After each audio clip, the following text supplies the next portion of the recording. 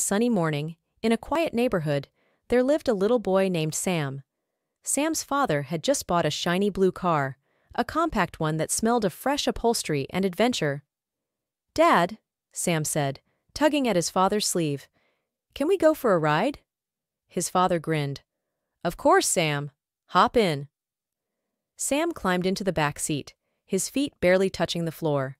The engine purred to life, and they rolled out of the driveway. The little blue car seemed to wink at Sam, as if saying, "Hold on, buddy." They drove through winding roads, past houses with colorful flowers in their gardens. Sam pressed his face against the window, watching the world blur by. The wind tousled his hair, and he felt like a superhero on a secret mission. "Dad," Sam said, "where are we going?" His father chuckled, "To the best picnic spot in town." Soon, they arrived at a grassy hill overlooking a sparkling lake. Sam's eyes widened.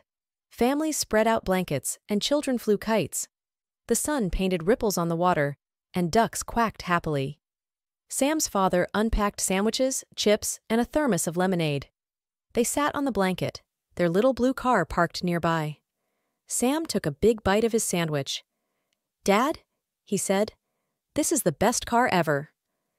His father ruffled Sam's hair. "It's not just the car, buddy. It's the memories we'll make." After lunch, they explored the lakeside. Sam skipped stones across the water, and his father taught him how to whistle through a blade of grass. They laughed until their bellies hurt. As the sun dipped lower, they climbed back into the little blue car. Sam's father drove along a winding path, and fireflies danced in the twilight. Sam leaned back, his eyes half closed. "Dad," he murmured, "I love our car." His father glanced at him. "You know what, Sam? This car isn't just metal and wheels. It's our ticket to adventures, big and small." They reached home, and Sam hugged the little blue car. "Good night," he whispered. And so, every weekend, Sam and his father explored new places, the forest, the beach, and even a hidden waterfall. Their little blue car carried them to laughter, sunsets, and starlit nights. And as Sam drifted off to sleep, he dreamed of more rides, more picnics, and the magic of their little blue car.